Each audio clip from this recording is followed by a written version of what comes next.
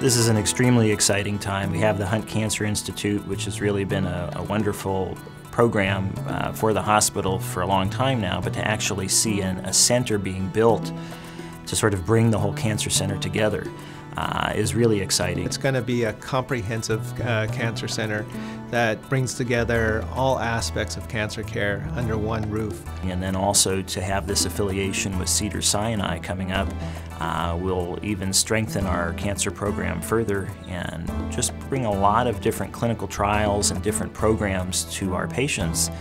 We hope that this collaboration will bring even more opportunities for patients to receive cutting-edge cancer care in the community. We're really looking forward to it.